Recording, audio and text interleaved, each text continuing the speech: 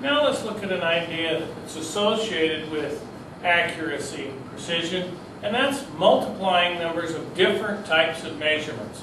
For instance, if I take a rectangle and I want to know the area of that rectangle, and that's 2.4 centimeters on one side, it was measured with a piece of equipment that was precise, plus or minus a tenth of a centimeter. Now if I look at the other side and it was measured at, let's say 3.8 centimeters, and I want to get the area of this, I'm going to multiply 3.8 times 2.4. That will give me the area. My calculator gives me the area of that to be 9.12 centimeters squared. The problem with that is if you go back and you look at how we made these initial measurements, 2.4 plus or minus a tenth. Could it have been 2.5? Yes, it could have been. We guessed it at 2.4. Maybe your neighbor would have guessed it at 2.5. Remember that last digit is called a doubtful digit. So if that's the case, let's do the calculation using that one instead. The area using this measurement and that measurement would have been 9.5 centimeters squared. Well, wait a minute. Which one of those answers is right? You looked at it one way, your partner got it another way. Because of our obligation of using precision of the equipment, both estimates were correct. That last digit is called a doubtful digit for a reason. It's not that we don't know it's somewhere in there. We just know that it's somewhere between 2 and 3 centimeters if we estimated it to be 2.4. And your partner estimated it to be 2.5. It doesn't mean either one of you are wrong. It just means you're different. But what it does is it changes the way we look at our answers when we start multiplying or dividing. This answer has 9.5, that one has 9.1, and if you look at the column of where their variation is, they're the same number in the 9, but they're different in this column. So the correct answer would be recorded then using 2 digits as my answer. Now, that one came down calculator-wise in 3 digits. That one only came down with 2 digits. But you could have thought of it as 9.50000 if you wanted to, except we don't do that because we have to go back to the idea of how precise our initial measurements were. So the correct answer in this one would be 9.5 centimeters squared, or 9.1 centimeters squared. And I propose the fact that both of those are the same number. They're both the same for that one, known for sure, and yet this is the column of my doubtful digit. So it wouldn't matter if you gave me either answer as long as it was based on legitimate input data from precise measurements initially. And so we end up with 2 significant figures coming out of our answer because we started with 2 significant figures. Now let's extend that just a little bit.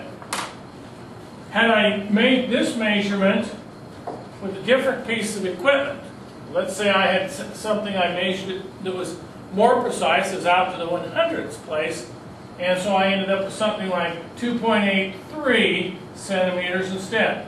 Now, they're not measured with the same equipment. You can see that this one was measured to something plus or minus 1/100th. This is plus or minus 1/10th. So this is not near as precise. Now, I'm going to erase all this extra information. Now let's do the calculations. Let's see what our calculator gives us on that one.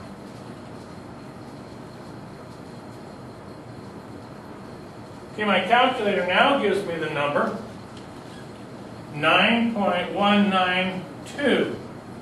But you'll remember that this one's still the one that's the least precise.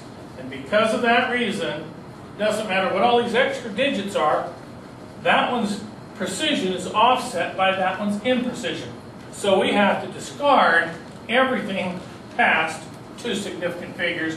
In that case, we would record our answer as 9.2 centimeters squared. So the simple rule is that if I'm multiplying and dividing, I look at the number that has the least precision, and determine its number of significant figures. That one has 2 significant figures, that one has 3. My answer will then have the one with the fewest number of significant figures. In this case, it would be recorded with 2 significant figures. And I follow my rounding rules. The 9 needs to be rounded up into the 1, producing 9.2 as my final answer then, based on the imprecision of that number, not the precision of that number. Now let's vary that a little bit and look at adding and subtracting numbers that have different amounts of precision. If I want to take 2,500, if I look at that number, that's 2,500 plus or minus 100. How do I know? Well, wait a minute. These zeros are considered as insignificant as far as precision goes, but that's plus or minus 100.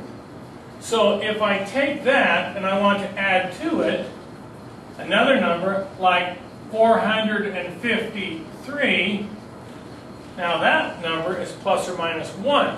That was measured with a piece of equipment much more precise than this one.